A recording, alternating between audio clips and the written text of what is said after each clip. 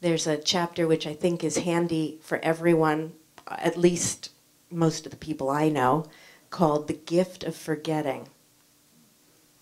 And The Gift of Forgetting tells the punchline of what for me is most important about the process of learning a poem by heart, which is not actually knowing the poem by heart. That's not what's most important. What's most important, I'm going to give you the punchline now.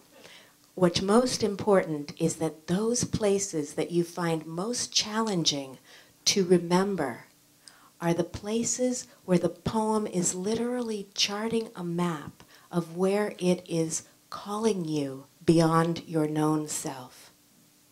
So the idea is to look forward to the places you forget. Because in that moment of forgetting, I talk about 4 different practices you can do in the moment of forgetting, and I won't go over them here, but several that are very, very profound is to look deeply into that which is forgotten and see how is it calling you beyond your habitual self.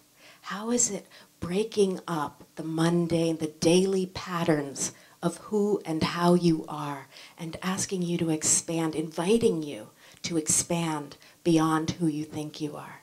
Maybe it's the meaning of it, maybe it's the voice of it, maybe it's the rhythm of it, maybe it's calling you into a sense of claiming your authority that's uncomfortable for you, or a depth of your grief that you haven't touched. Or maybe it's the rhythm of it, or the syntax that's undoing some rhythm in your body that's been inscribed since our earliest moments when we shaped ourselves in order to survive, in order to get what we wanted and get away from what we didn't want. And the good news is we grew up, and now we don't have to live within those narrow boundaries. The voice doesn't have to stay within its precinct of being always happy or always pissed. You know, if you, I used to teach in a healing school, and there was one school on the West Coast in San Diego and one school on the East Coast in New York City.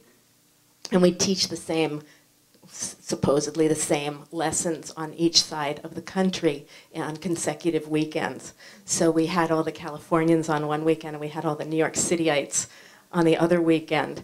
And you know, you see how culturally it's just natural. That's what human beings do. We quarantine ourselves into different parts of our bodies, into different parts of our voices. It seemed like the people in San Diego were all really nice and didn't have too much going on from the waist down. And it seemed like the people in New York were all really pissed and didn't really care what was going on in their hearts. But of course, as you knocked on the door of each of those people, you found that the other side lived and thrived within them. So there's a chapter in the book called Undressing Your Voice. It talks about how we quarantine our voice into a certain parameter and the liberation that can come when you burst that parameter open. There's a wonderful chapter on memory, on the fact that memory, until about the 16th century, memory was understood as a mystical practice. There's no question about it. It's at the heart of some of the most profound Greek mystical practices, all sorts of mystical practices. And it is my ulterior motive that it will be remembered as a very, very powerful mystical practice. It is for me.